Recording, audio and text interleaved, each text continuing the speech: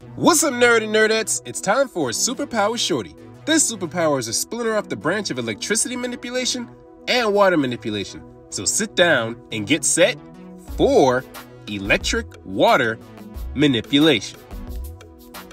A shocking ability that could burn you while at the same time drowning you. Users can generate and manipulate water that carries an electric current at all times, sometimes, or both water and electricity simultaneously. This allows a user to cause effects ranging from drowning or causing electric damage to targets. This can also extend and allow a user to create and manipulate storm clouds, as clouds are a mass of water droplets and an electric charge. You can't ask for anything more impossible than that. I mean, really, electric water. Why would you want this? I wouldn't want it, but you know what? This isn't about me. This is for you guys. So if you like an explanation on its symbolization or info on its history and lore, check out my video on its parent superpowers, water manipulation and electricity manipulation. You'll also get to hear my self-analysis of their importance in both world culture and popular culture. The links are in the description. But in exchange for that knowledge, I'm going to ask all of you, water and electric lovers, to hit that like and subscribe button.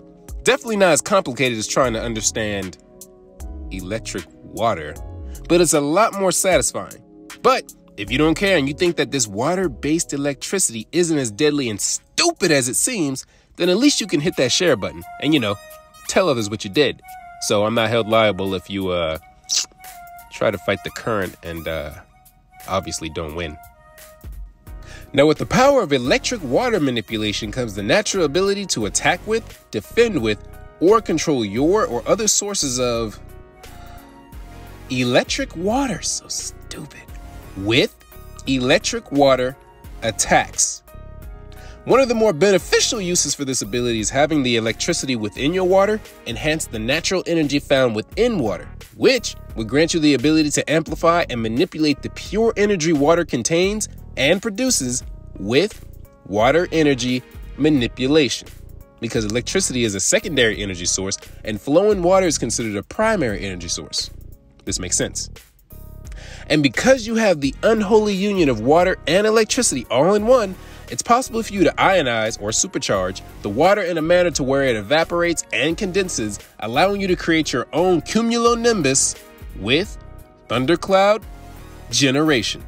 Or you can control yours and mix them in with pre-existing storm clouds with thundercloud manipulation.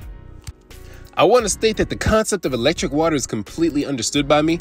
I'm just an idiot who likes to ruin the joke. My only problem is, if you don't have the required secondary superpowers needed to not die from this ability, you're going to live a very short, painful, and miserable life.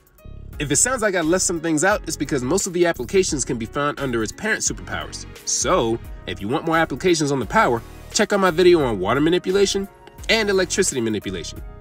All you have to do is portray this power in the same way that its parent superpowers are portrayed, and you can pretty much accomplish the same things, just with a visual or stylistic difference. But I will say this, thinking back over it, this power can be useful, it's just stupid. Electricity and water, why would you? Thanks for watching. You guys power? Jot it down in the comment section. Start a discussion. The index doesn't grow without you. I'll be back with an entirely new power discussion. The index doesn't grow without you. I'll be back with